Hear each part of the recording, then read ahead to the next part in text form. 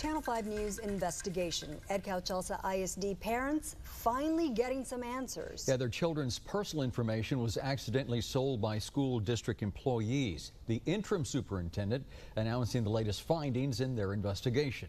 Channel 5's John Paul Barajas joins us with all the details.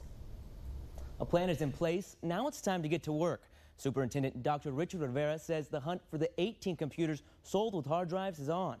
In last night's meeting, they let parents know that the 18 computers were taken to the auction site back in April and sold without properly being cleaned. They're already in the process of contacting each buyer to get the information properly disposed of. Then the district plans to send a letter to all parents in August once the school year starts to let them know what happened and the actions they're taking to fix the problem.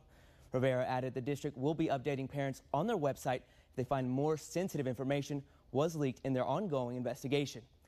As of now, the district has decided to stop selling school computers and will recycle the equipment.